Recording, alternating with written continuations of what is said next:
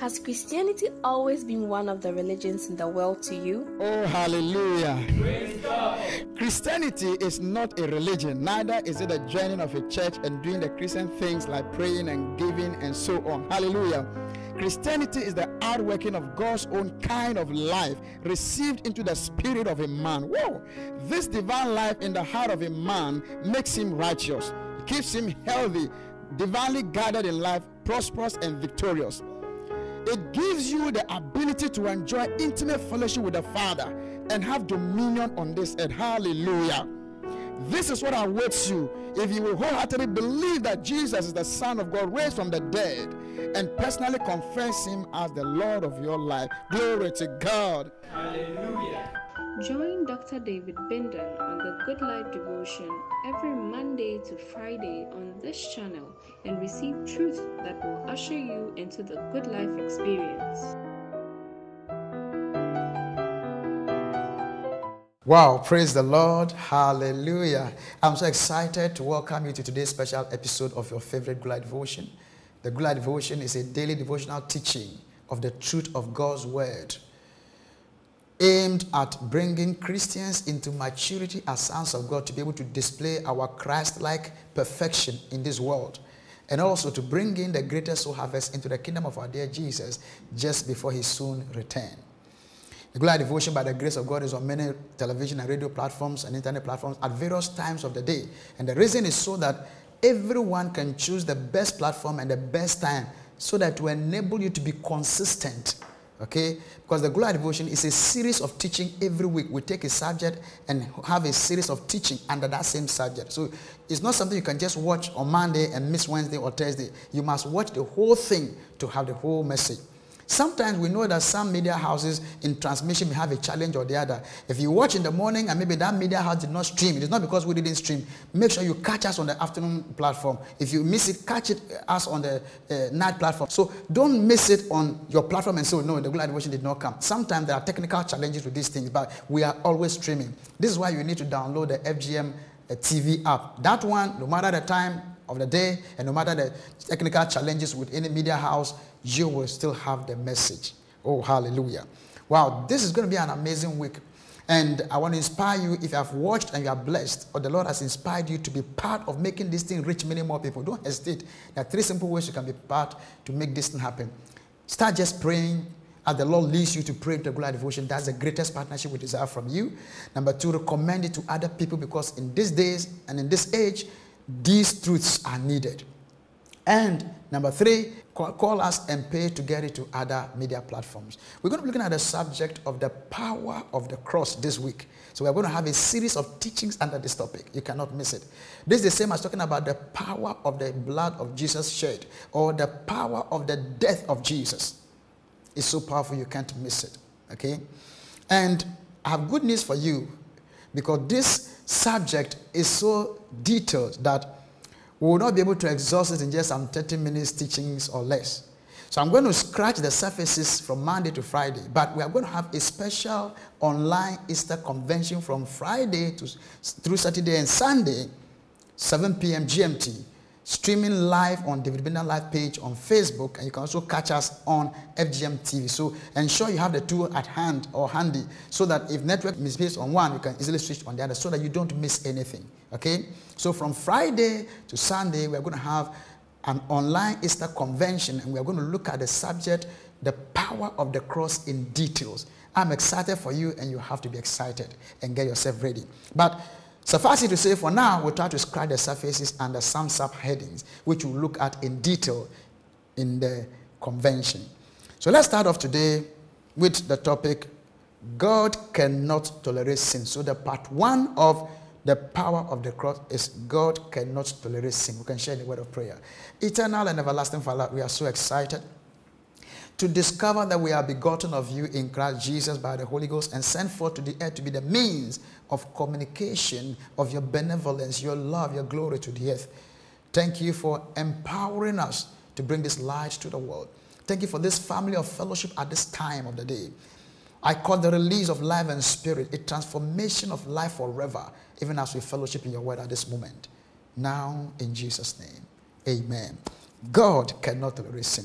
I'll try to look quickly at certain sentences or maybe list some points, okay, so that we can eat a few things. But the subject is technical and a little deep, and we'll eat more in the Easter Convention from 15 to 17. The first point here is that don't get stuck at the cross and don't become unrestrained after the resurrection. Very important point. Don't get stuck at the cross and don't become unrestrained after the resurrection. The Bible teaches clearly that if you want to live a life that pleases God, don't be like a horse that is moving ahead of God. Neither should you be like a mule that is refusing to move. There are people that have chosen to stay at the cross, the death of Jesus, the blood of Jesus, and have not made any effort to look at the glorious life that the cross ushered them into. The ultimate reason for Jesus' coming was not to die on the cross. His ultimate reason for coming was to open the door for the adoption of human beings into sonship. Because the adoption of mankind is what was predestined before the whole world began in Ephesians chapter 1 verse 4 and 5. But when it was time for this adoption to be carried out by God, man was in a wrong state by sin or in sin. So God had to sort out the issue of sin through the death of Jesus. So the death of Jesus is not an end in itself. It's a means to the end. And the end is getting human beings to be adopted as sons of God into his kingdom. Okay, so if you build your tabernacle at the cross, and you don't make effort to look beyond the resurrection, you will stay there and live in a life that is not Christian. Because the fact actually is that Christianity began at the resurrection. The Jesus you confess today to be born again is not Jesus of Nazareth that walked on the earth. It's the Jesus that rose again from the dead. That's why I said that if you will declare Jesus as Lord, believing that God raised him from the dead, that is where being born again starts. Okay? So don't remain stuck to the cross. It does not also mean that neglect the cross in what you need to know in your walk in Christ. Don't also take off after the resurrection and behave as though the cross does not exist. Then you have become a horse. There are also those who like to jump into, oh, now we are in the dispensation of grace and, the Old Testament God is past. The God that judges sin is past. The wicked God is past. Now we are in a new God. There are actually cults and sects today that say, we believe only in the New Testament because the Old Testament God, we don't know who he is. He's too wicked, too some way, But because they are confused. Wonderful people. God is God. He doesn't change. Dispensations change, and in the dispensations, the mode of his dealings differ. But God's nature and his principles do not change, whether it is Old Testament or New Testament. If you will be a Christian that will live the fullness of the Christian life, don't remain stuck at the cross. Neither should you take off after the resurrection and forget the cross. Why? The foundation of your walk in the post-resurrection era is built on the cross. If you don't understand the power of the cross, you will live carelessly by your understanding of the resurrection. This is why the Lord has sent us this year to take you back to the cross, so that by looking at the cross, you can milk out some powerful divine revelations that will make your Christianity in the post-resurrection era an excellence. So number one, don't remain stuck at the cross. Don't take off and become unrestrained after the resurrection. Number two is that don't be confused about the Old Testament and the New Testament God. There is only one God. There is nothing like the Old Testament God and the New Testament God. It's the same person. But someone is asking, I read my Bible and I see that Moses was the meekest man on the earth. He just did one mistake. And that one mistake, he didn't enter into the promised land. I see the sons of Aaron, Abihu and Nadab. These were new priests. They offered strange fire. They died immediately. A lot of people try to give a lot of interpretations to these things. Then you say, but I see today, people are just committing sin.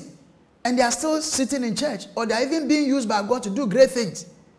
So what is happening? Today, people, you do something and you don't die. You can just ask for forgiveness. Couldn't God have forgiven Moses No, you don't think that the Old Testament God is the same as the New Testament God. No, it is not like that. It is the same God. This is where the power of grace is. The reason why it looks like God is not punishing people for their sin is not because it's not punishing them. We'll take a look at that in our next episode. Grace is a shock absorber. It does not mean there's no pothole. And that is why God would like to caution those who have taken off unrestrained in the dimensions of grace, thinking that God does nothing about wrongdoing. It's a lie. So don't get confused about the Old Testament God and the New Testament God. Are they the same? Especially when it comes to the way he deals with sin. He is the same person. He hasn't changed. If you get this, it will help your walk in Christ. So don't get confused about at all. It's the same God. Malachi 3 says, I am the Lord God, I changed not. He's immutable. He's light. In him, there is no darkness at all. Number 3 is that you need to be aware that the modern generation of Christians is becoming less powerful because of the deception to think that God doesn't do anything about sin because of grace.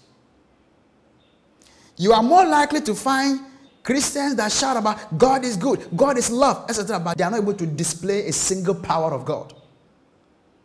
You are more likely to find Christians who are permissive, they can just watch anything, and get involved in anything, and just feel cool. And yet, when Satan shows up, they have nothing to show. They become more worldly, more mathematical, philosophical, scientific, a form of godliness without power.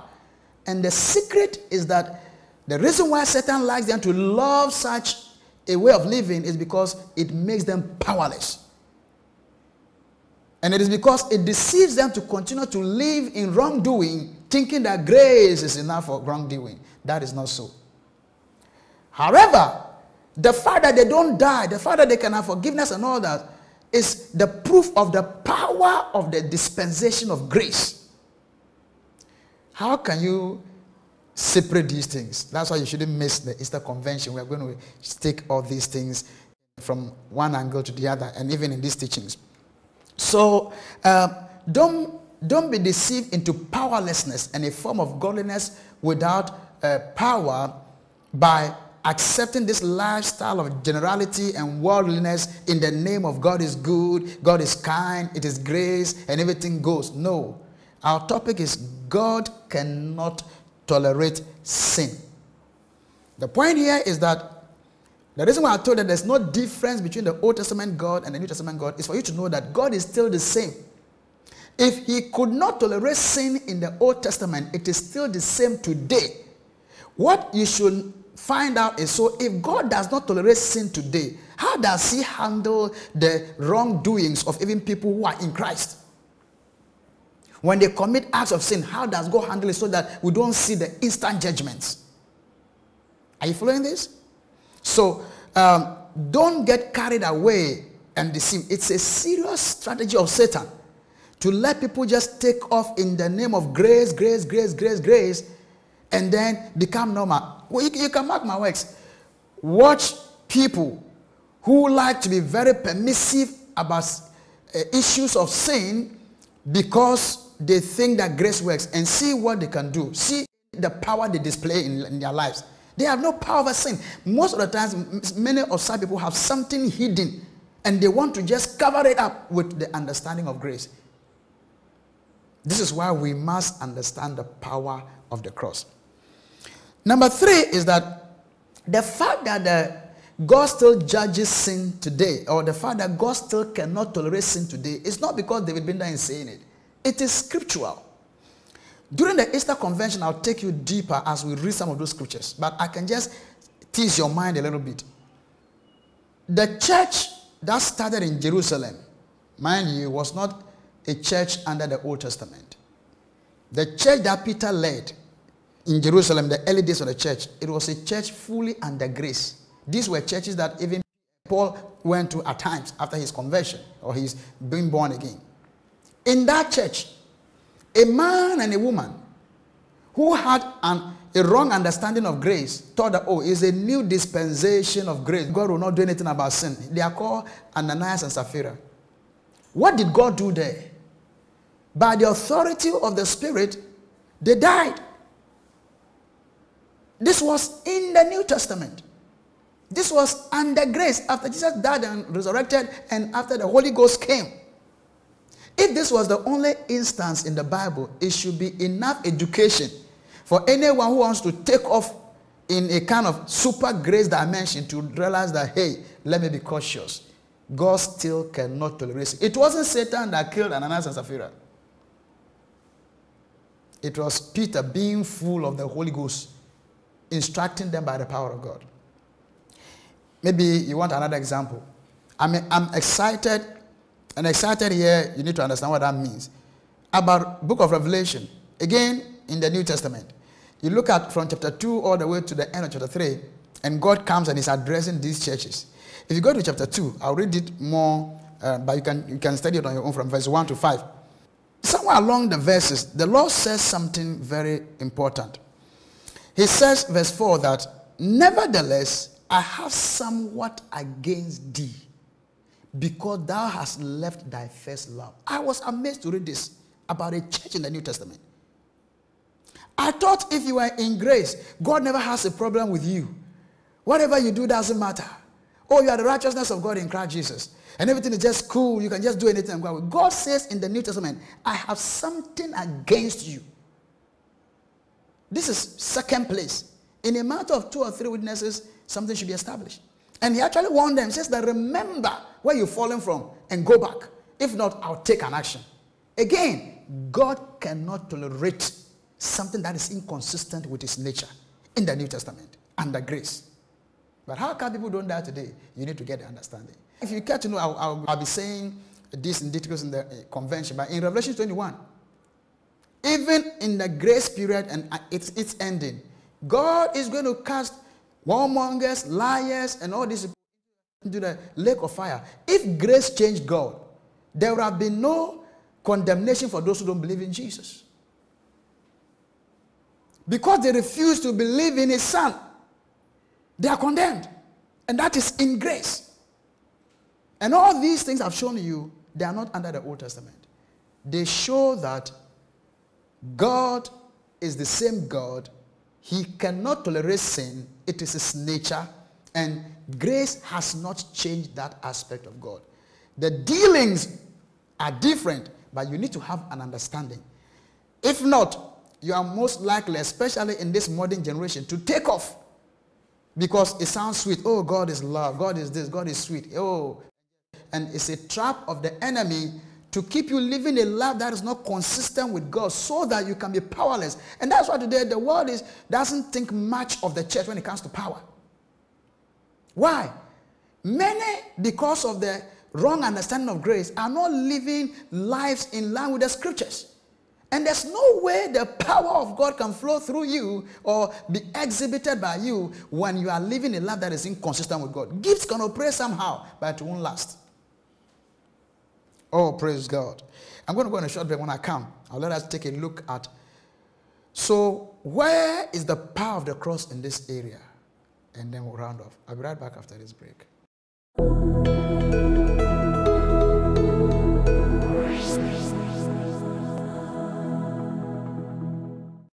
Praise the Lord, beloved in Christ.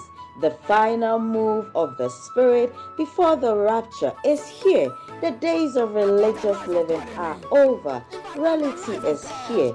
Celebrate Easter with meaning as you join Dr. David Bindan on the special online Easter Convention 2022, dubbed The Power of the Cross, starting 15th to 17th of April 2022, streaming live on David Bindan Live Facebook and FGM TV. Don't miss the special online Easter Convention with Dr. David Bindan. Your life shall surely be transformed. Life is good. Enjoy.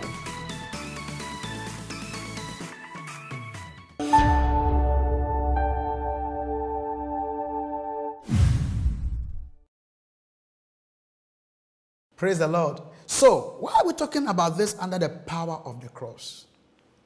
I said that it is very important, especially for the new generation, to sometimes visit the cross again, to be able to milk some powerful revelations that will become foundations for your walk in the post-resurrection era. Because resurrection is not without death. There will have been no resurrection without the cross. So the cross is the foundation upon which resurrection is built. Though you don't live in the cross, your walk in the resurrection is undergirded by the cross. And this is it. If you look at the cross, why will Jesus die on the cross in the first place? In Jeremiah 31 verse 3, the Bible makes it clear that God has loved us with an everlasting love. In fact, Ephesians 1, 4 and 5 declares an amazing love that God has for mankind. Not even Christians, mankind. He loved mankind and predestined mankind unto adoption before the world began. Now, he started this project with the first man, Adam, and his wife. And Adam and his wife messed up. They acted unrighteously. And yet God loved them so much that he predestined them unto adoption. And that was done by God. That could not be reversed. What should God do? God should have said, oh, wow. You know what? I've already predestined you unto adoption because I love you. So even though my nature is just and I must judge every sin, I'm not able to acquit the sinner and I'm not able to condemn the just. But because of this thing I've done, as for you, I'm God. I can just do anything. So I'll waive your sin. No, he didn't do that. It is against his nature. He loved mankind, but mankind needed to reap the fruit of his actions. Are you following this? But now he had locked mankind's future in a predestination plan. So what will happen? God needed to judge mankind and yet save mankind. So what could he do? The only way was to judge himself for mankind so that he will remain just and the justifier of him that is justified by God. Are you following this? And this is why he came in the form of a man. This is the power of the cross. And why did God do this? Sometimes when God works, people don't see that God is in eternity. You know, he's bigger than eternity. So when God does something on the earth, he does this as a language to all of existence. So by the death of Jesus, God boldly and clearly announced to all of existence that I, God, I cannot tolerate sin. Even if I love you so much, I cannot tolerate sin. If I could, I would not have come as my son to die on the cross. What does that tell you? Anytime a son of God, you read your Bible and you see that Jesus died on the cross, let it remind you that you can't live anyhow. The cross is the loudest voice of God in the whole universe, that God cannot tolerate sin. Our main scripture today, which I'm now reading, is in Habakkuk 3:13. It says that your eyes are too pure to look on evil. You cannot tolerate wrongdoing. Why then do you tolerate the treasures? And why are you silent while the wicked swallow up those more righteous than themselves? No, Habakkuk was so bothered about what was going on in his days, and he felt that God was giving too much permission to the wicked. You know, you need to understand how God deals with the wicked. He loves the sinner, though he doesn't love sin. And he gives the wicked so much opportunity so that by the time his judgment comes, the universe and nobody can accuse God of any error. So if you are a child of God and you've been misbehaving and nothing has happened, don't think that it's going to be like that forever. As you are hearing me now, take a hold of the grace I'll be teaching you and begin to walk in your righteousness and not wait until God does something about that situation. Paul, the apostle by the Spirit, said that if we judge ourselves, we shall not be judged. Praise the Lord. So the power of the cross that the church, especially in this modern days, need to understand is that the cross is a message that God cannot tolerate sin, no matter how much he loves you. So we are in the dispensation of grace. Still, that nature of God hasn't changed. He doesn't tolerate. He cannot behold sin. Then you may ask, why don't you die with all the mistakes you've done that God has forgiven you? Yes, it is because there's something called a shock absorber, grace. If you have this understanding, it is different from the one who thinks that because nothing is happening to him, then God is not really doing anything about sin. No, something is being done. But just that the shock is absorbed before it comes to you. And that is why, praise God, if you enter into Zion, you still see the blood of Jesus recognized. Even in Zion now. Why? Grace is still at work today.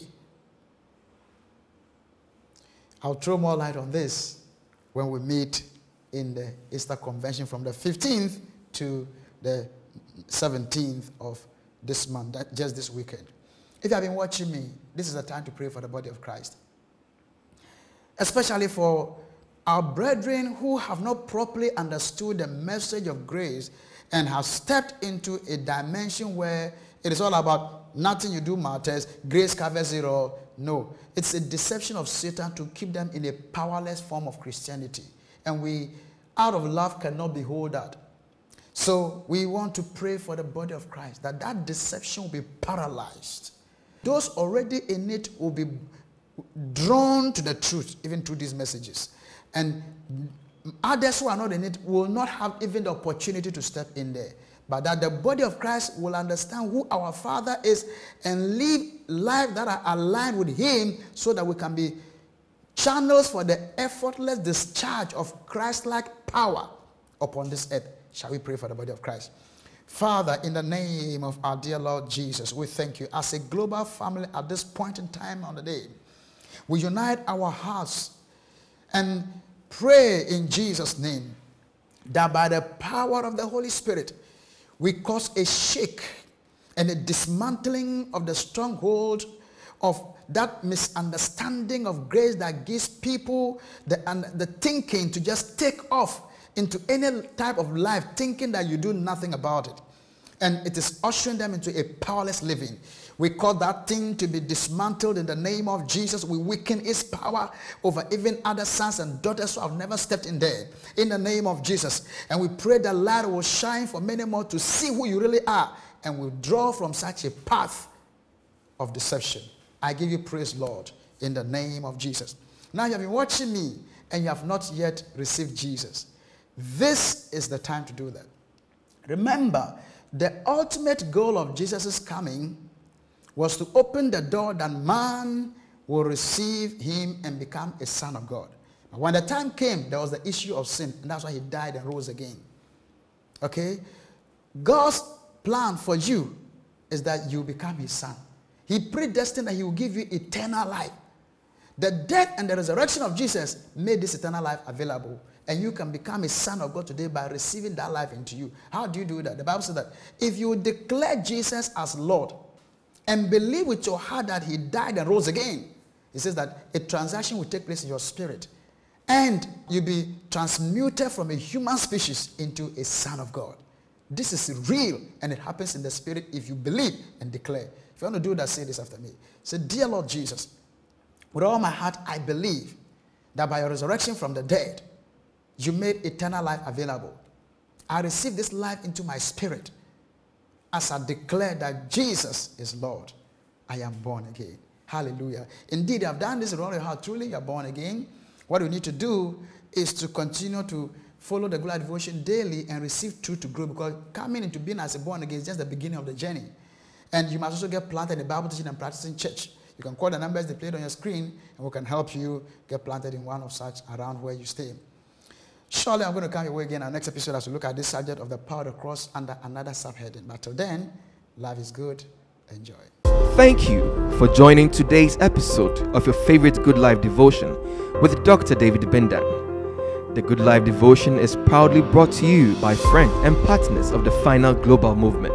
For more information on how to become a partner, call us on 055-792-7744 or log on to our website, finalglobalmovement.org. Become a partner today and contribute to the global spread of God's message for the now. Follow us on our various social media handles and you will be blessed. Don't miss the Good Life Devotion on the channels displayed on the screen at the scheduled times. Till we come your way with the next episode of the Good Life Devotion with Dr. David Bindan. Life is good. Enjoy.